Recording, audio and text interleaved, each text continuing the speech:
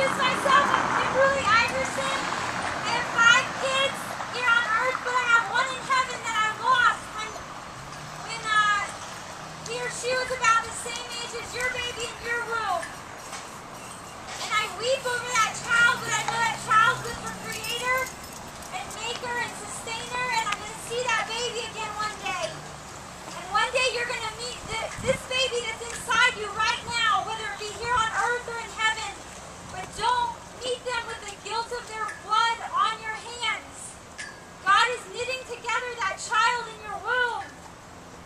And I know it's not easy. I know I've been through 5 pregnancies. It's hard. You're tired. You don't know how you're going to handle it. But I am here to testify that God provides. And He sustains you with the strength that you need. Please do not hurt this child. I want to read to you God's word, what He says about how He knits us together in our mother's womb, just like what He's doing right now. Psalm 149 says, "O Lord, you have searched me and you know me.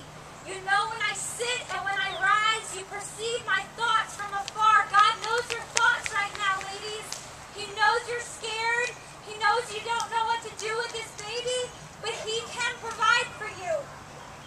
You discern my going out. He sees you right there, sitting there, and my lying down. You are familiar with all my ways. Before a word was on my tongue, you knew it completely, Lord. The Lord Jesus Christ knows you right now. He knows your thoughts. He knows the words you say. He knows the things you've done, and He still came to die for you.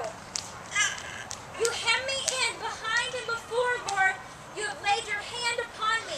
Such knowledge is too wonderful for me, too lofty for me to attain. Where can I go from your spirit? Where can I flee from your presence? If I go to the heavens, you are there. If I make my bed in the depths, you are there. If I go into an abortion clinic, you are there.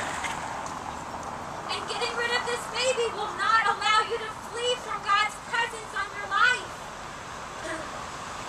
If I rise on the wings of the dawn, if I settle on the far side of the sea, even there your hand will guide me. He promises to guide you, ladies. He promises to guide you through this pregnancy and through this child's life and raising this child. Your right hand will hold me fast. If I say, surely the darkness will hide me and the light become night around me, even the darkness will not be dark to you, God. The night will shine like the day, for darkness is as light to you. For you created my inmost being. You knit me together in my mother's womb. He's knitting this child together right now. This little baby has a heartbeat, has little ears that are forming, little hands, little toes that just need the opportunity to grow.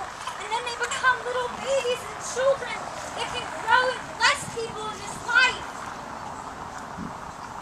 I praise you because I am fearfully and wonderfully made. Your works are wonderful, Lord. I know that full well. Only God can create life, and it is only God who can take it. It's not our job to take life. My frame was not hidden from you when I was made in a secret place. When I was woven together in the depths of the earth, your eyes saw my unformed body. All the days ordained for me were written in your book before one of them came to be. This is not the number of days that God created for your child, not just a couple days in your womb, not just a couple of weeks. God ordained many days for your child. Were I to count them, how precious to me are your thoughts, O God. How vast is the sum of them. Were I to count them, they would outnumber the grains of sand. When I awake, I am still with you. When you're done with this procedure, God is still near. His presence and the guilt of that child's hand will still be upon you. But God is a God that forgives. He has sent His own child to be murdered brutally so that you might be saved, so that you can be reconciled to your Maker, so that you can be in a friendship with Him, in a loving relationship, so that you can be made a child of the God of this entire universe. Please come to Him. Come to your Maker. Come to your Maker in repentance. I daily have to be on my face, repenting to my Maker for the ways that I fail. I'm not preaching to you as one that knows it or has it all together.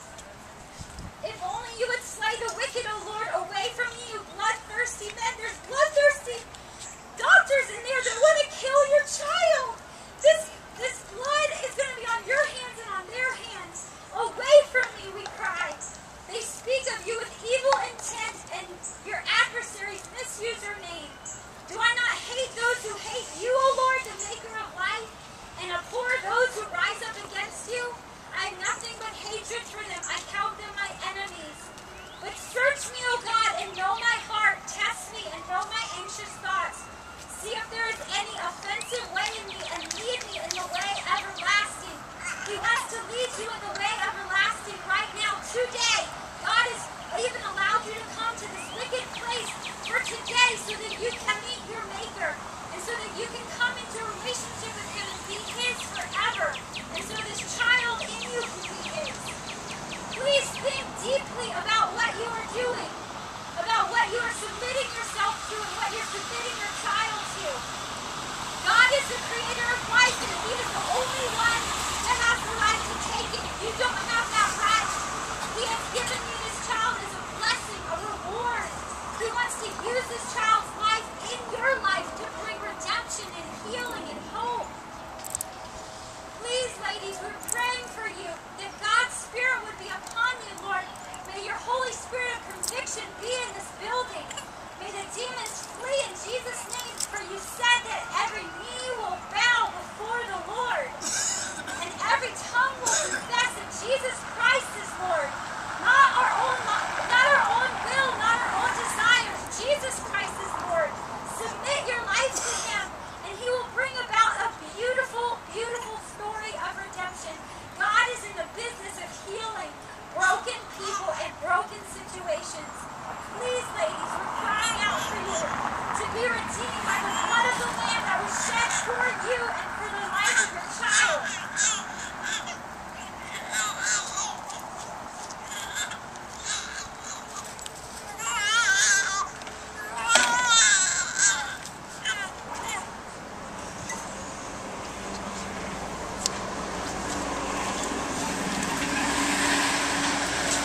That was awesome, Kimberly.